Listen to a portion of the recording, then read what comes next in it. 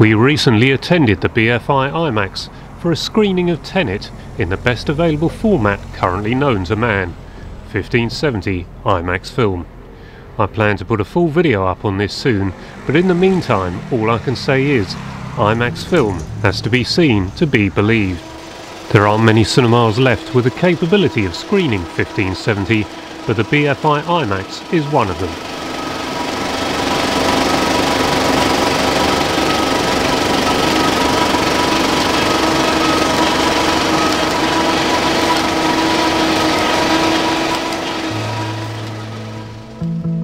While in London, we arranged a meeting with Darren at the Holborn branch of Richer Sounds. I'll put a link to their store and the Richer Sounds website in the description below. I've pointed many people in their direction over the years, as I've been a fairly regular customer since 1991, and having branches all over the UK does make them a viable option for many of us.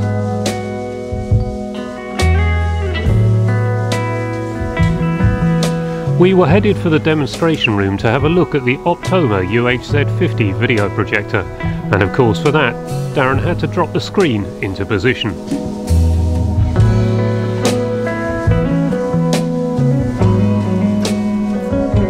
It's a compact machine but gives very impressive results. Video projection continues to improve, and even the budget machines provide cinematic results in the home.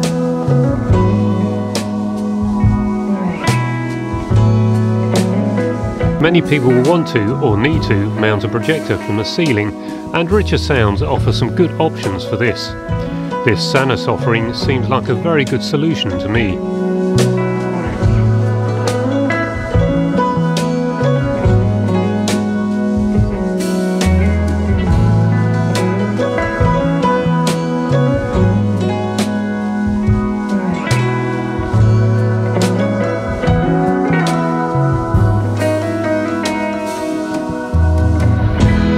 My first purchase in here was a Marantz SP50 Dolby Stereo or ProLogic decoder, along with some speakers to go with it.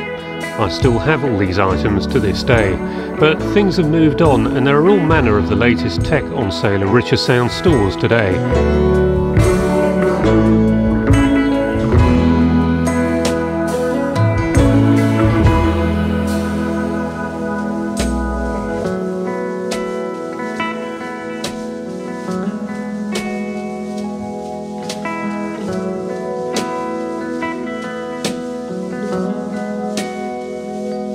The resurgence of vinyl means record decks are once again a major part of the Richer Sounds lineup, and the Technics SL1210 is among the most sought after.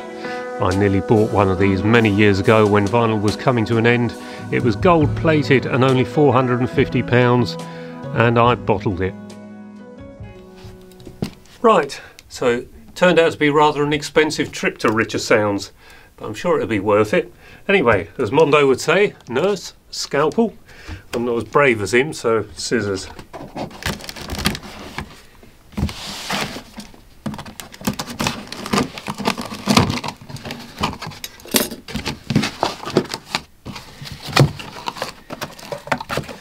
Remote control, which I tested out rather thoroughly in Richer Sounds.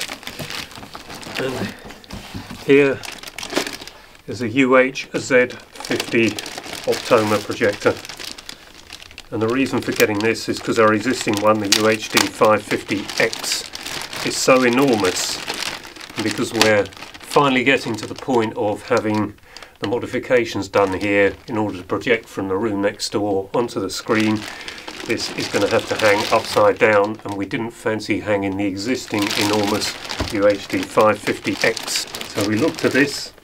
And also, with the British Film Collectors Convention coming up, that means we'll have the other projector for projecting at the BFCC, and because that one's got a long throw lens as well as a very good zoom on it, this is a bit of a more restrictive zoom lens but a much better projector, and after looking at it closely in Richer Sounds you could see the colour was good, the contrast was good. It's supposedly 2.5 million to 1 the contrast on this, so a lot more than the UHD 550X.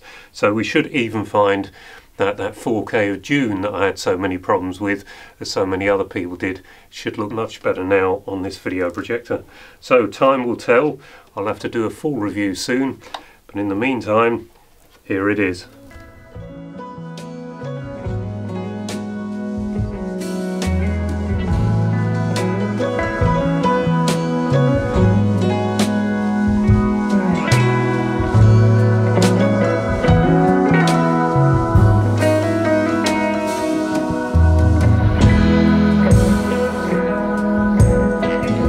Just down from Richer Sounds on the end of Shaftesbury Avenue is Forbidden Planet.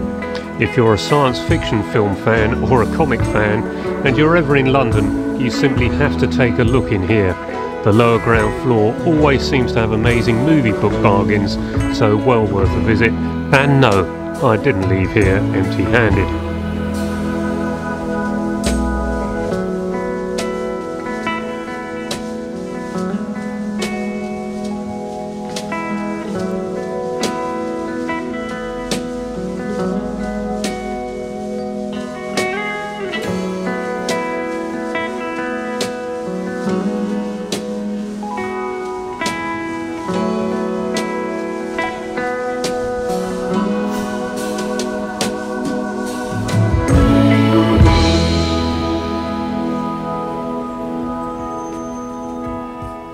And then just along from Forbidden Planet is Fopp, and since I last featured this store there has been a little rearranging, so I thought I should include another look here.